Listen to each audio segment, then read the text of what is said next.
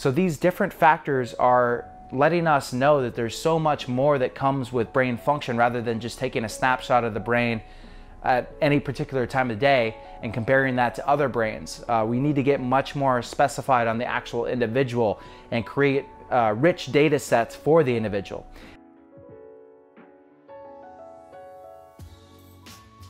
Hey all you neurohackers, welcome to Tech for Psych, where we combine ancient wisdom with the latest in neurotechnology to supercharge your brain. I'm Dr. Cody Rawl, your medical doctor confidant. So today I wanted to make the argument that mobile wearable technology is the only way that we're going to advance the field of neuroscience.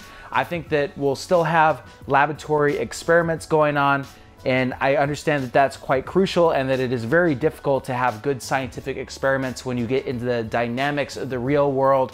But we must orient our focus in a lot of our scientific studies on the level of the individual. And I say this because I read a recent article in the American Journal of Psychiatry, as well as some other literature, that has been taking a look at the history of brain imaging and making conclusions based on our last 35 years of research and where we should go in the future. And as you know, I review a lot of devices. Here's the Emotive Insight, here's the Muse headband, and these companies have amazingly paved this whole new route of neuroscience research that can take place through consumer grade technology. No longer is the EEG technology just limited to the laboratories of research institutions or academic institutions. Now it's in the hands of the general consumer, who can contribute to neuroscience research in ways that they've never been able to do before. So in this article and other research that I've been reading lately, I really rehashed this history of the last 35 years or so of brain imaging research.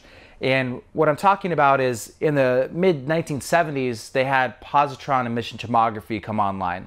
Now, what they did was use radioligands to actually figure out where receptors were in the brain, and really spawned the whole era of understanding how to make different medications, what brain receptors they bind to, and what effects that has on the person that's taking it. And that really led to all the different designer drugs in psychiatry, like Prozac or Effexor or any of these other medications that you hear about. So, you know, you had positron emission tomography for some time, and what was really difficult about that technology is that people actually had to be injected with these radioligands, exposing them to radiation. So obviously you don't want them to have to go through that study more than once or twice in order to contribute to the scientific study, just because it's just not generally very good for your health. So it actually very limited the subject size of these studies.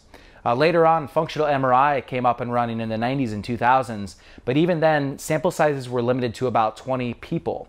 And it's very difficult to determine biomarkers from that amount of data set, meaning that if you're looking for a biomarker, a brain scan that represents depression, or a brain scan that represents anxiety, or a brain scan that represents a high performer or high meditator, it's really difficult to do that with very few data sets, meaning that each person's brain scan is a data set. So you pull together 20 people's brain scans and see if they link up with like a diagnosis of depression, or if they are normal in a control group, and figure out the differences between those. So what happened in the 90s and 2000s and now into the 2010s is that brain scanning technology actually became much cheaper and more accessible.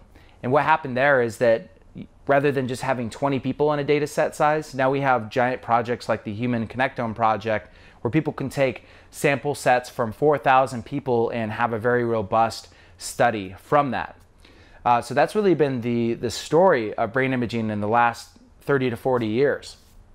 So now that we have these very robust data sets, you can apply things like machine learning to figure out, okay, if these people had a diagnosis of depression and these people were characterized as normal control, what is the difference between the brain scans of depression and a normal control? And we're able to find some trends, but it's very difficult to find a biomarker that would be reliable in actually being able to diagnose someone with depression simply from the brain scan itself. Or what's actually really important here is tracking improvements in the brain structure from different treatments, whether that be talk therapy, whether that be meditation, exercise, whether that be a medication, or different treatments that we have coming online like TMS. So in order to figure out if our treatments are actually helping people rather than just going from their word of mouth, it would be helpful to actually get biomarkers in order to understand what exactly we're trying to do here with neuroscience. And like I said before, it's very difficult to do with small data sets, and now we've compared larger data sets of people and still have a lot of work to do. And what this article was arguing is that it seems like we should have better biotypes and biomarkers now than we actually have, and genetics have actually run into the same problem. Probably for genetics, the difficulty comes with epigenetics, meaning that the different chromosomes are being turned on and off throughout the day, throughout the month, throughout the year, and affecting how these genes are actually expressing themselves to actually create the phenotype. So phenotype is the actual expression of the genetic material. Phenotype could be the shape of your hands or the color of your eyes, or even things as complex as behaviors. And those are being actually expressed from the genotype, meaning the code in the DNA, but it takes a lot to get from the code of the DNA out to actually the phenotypic expression. Well, the same thing happens in the brain, meaning that the actual anatomical structure of the brain is only the beginning of the expression of emotion and behavior, or complex things like bipolar disorder or schizophrenia, meaning that it's the anatomical structure is only a part of the actual overall picture. It's the expression of that, and the expression of that is through brain function that we can see through electroencephalography, like these devices track, or more fancy measures like functional MRI, in which you actually have to be in an MRI machine to track the blood flow changes in the brain from moment to moment to see that expression of brain activity, to get functional MRI. So what we've done is compare people's different functional MRIs to each other in order to find biotypes. But the problem with that is that we're learning the expression of the brain activity is so different all throughout the day. And we really need to orient a lot of our studies to the level of the individual, meaning that we need data sets to actually track the brain function throughout the day. And what is so interesting about this consumer electronic industry, like Muse being a platform for research, is they have these huge data sets for people from multiple different types of times of the day, different genders, different ages, and they've been able to find findings in neuroscience that have never been described before. There's this thing called alpha band power that Dr. Graham Moffat talks about, that they actually see changes in alpha peak frequency according to age. They were able to find other EEG markers that actually changed depending on what gender you were, depending on what age you were, and even what time of day you actually use the technology. So these different factors are letting us know that there's so much more that comes with brain function rather than just taking a snapshot of the brain at any particular time of day and comparing that to other brains. We need to get much more specified on the actual individual and create rich data sets for the individual. And what was so cool about this article in this very nice and prestigious academic journal is, not only were they talking about functional MRI needed to make this shift, but EEG, these consumer-grade EEG devices, actually having a renaissance, because there can be great reproducible findings from these EEG devices. And EEG actually can create these biomarkers. A good example is Dr. Krieg Olson's work at the University of Victoria, who I interviewed a couple of months ago, who is actually using EEG to measure cognitive fatigue. So you can use that with a oddball paradigm on a tablet and have the device on, having it track your reaction times simply from the brain waves alone, and create something called an evoked related potential, and using that to determine your level of cognitive fatigue. And they're actually using that with NASA for the Mars research program out there in Hawaii right now. So when you put all this together, like, okay, we need to focus on the individual, we need to see different changes throughout the day, we need a lot more data. That's why I say wearables are the way to go, because I think there's just going to be so much things that we haven't seen before when it comes to incorporating this technology into clothes. Like, for example, Muse has actually created Smith low-down focus glasses where they have EEG and a pair of sunglasses that you could wear throughout the day.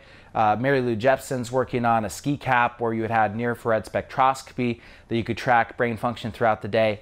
There's just a whole slew of different neurotechnology products coming out on the consumer side that they can actually use for research.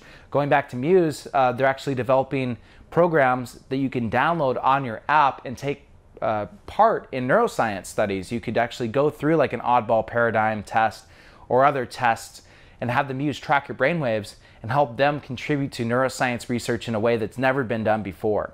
So in order to advance our overall neurotechnology prowess, we actually need to turn to the consumer side, because only on the consumer side are they going to be able to get enough devices out there to the general population and have them use them in and out throughout the day in order to get big data sets that we can apply to machine learning and learn more and more things about the brain so that we can achieve our dreams of, you know, doing brain-computer interface like Elon Musk is working on right now with Neuralink. Be able to get even better neurofeedback programs to improve our ability to engage in meditation and other cognitive exercises and have machines literally teach us how to do that. And then, you know, do things like improve our diagnostic capabilities in fields like psychiatry, where people are maybe coming down with schizophrenia and you can take a brain scan and see here's your risk factors, and, you know, be able to give them treatments that didn't have side effects that could actually reverse those effects and have them live a long and meaningful, fruitful life. So that's all I had for you today. I just wanted to express my enthusiasm one more time for this mobile neurofeedback technology, and appreciate so much everybody that's been watching my videos and engaging in this collective process. I know Emotive has a whole page of people that are doing neuroscience research with their products, and I know Muse is working on their own research right now. We've got the Muse Facebook community of people sharing their individual brainwaves with meditation and just learning from each other. What I want you guys to do right now is check out my video with Dr. Krieg-Olsen talking about what I alluded to in this video, in which they use the Muse headband to track cognitive fatigue through voc-related potentials. So go to that video right now and check out Dr. Krieg-Olsen. He's so awesome to listen to. I'll see you in the next video.